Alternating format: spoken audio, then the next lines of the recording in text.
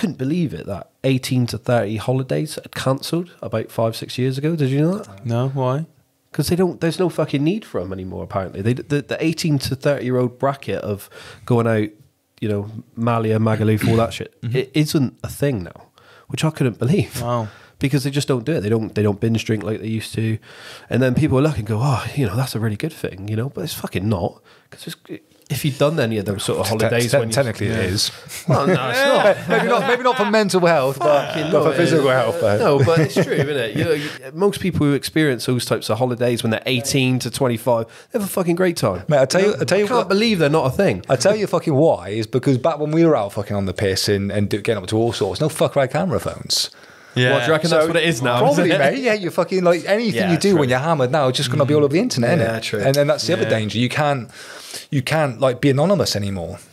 Like if you're out and you do anything, like it's fucking you viral, aren't you, on TikTok? You stare at a girl for fucking a second long too long in the gym, and you're on TikTok these days. So it's mad. Yeah, I just thought that was mad though. Yeah. I think that culture's changed in the military as well. So we used to be out 4 or 5 nights a week consistently, like down Union Street. That was when Union Street used to stretch from the top of Royal Parade down to Dance Academy. And that was how we bonded as a troop, as a company, as a unit. Now you go into, I mean, I haven't been on account for a while now, but when I did, lads have got 80-pound shirts, their lockers are full of protein, they're done a gym every night, and rather than go out, they just jump on Tinder, swipe left a couple of times, they're like, lads, we'll be back in an hour, get in their car and drive off, come back, and then they go to work the next day. Used to, I kind of caught the tail end of this generation, but it was when people didn't really have cars. So in the military, you would stay on camp on the weekend. And I remember someone telling me a story back at 4-2 Commando out at Bickley. They used to have a bus called the Bickley Bomber. And all the lads, this is like the late 80s, early 90s, they get on this bus and they go to the Sundial in town. And you know where the toilets are? So there used to be a guy in there that would be like not a security guard, but because there's showers down there, right? So all the lads would go and give them, they go to like Debenhams, wherever, get their kit, give it to him, give him a couple quid. They go out drinking. It's up to them where they stayed for that night, but they'd never go back to Bickley because taxis were rare and they didn't have cars and you couldn't drink drive anyway. So they would, you know, go out and find a woman or wander the streets all night. They'd meet back at the Sundial the next day, go down, see the guy, have a shower, put their new clothes on they bought the day before, go out again, meet again Sunday, and then they go back and they bonded. Now, 12 o'clock on a Friday, all the lads are in their cars, wheels are burning, they're up the motorway, driving 9 hours to go home for a day.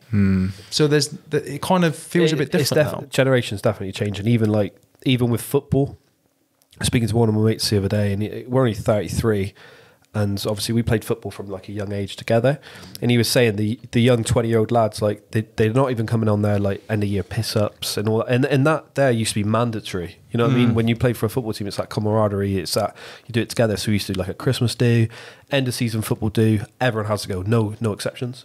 It's like now, no, the young lads don't go. Right. They just don't want to go on it. So you ended up with just the old fucking fogies, you know, all the boys in their 30s, and that's it.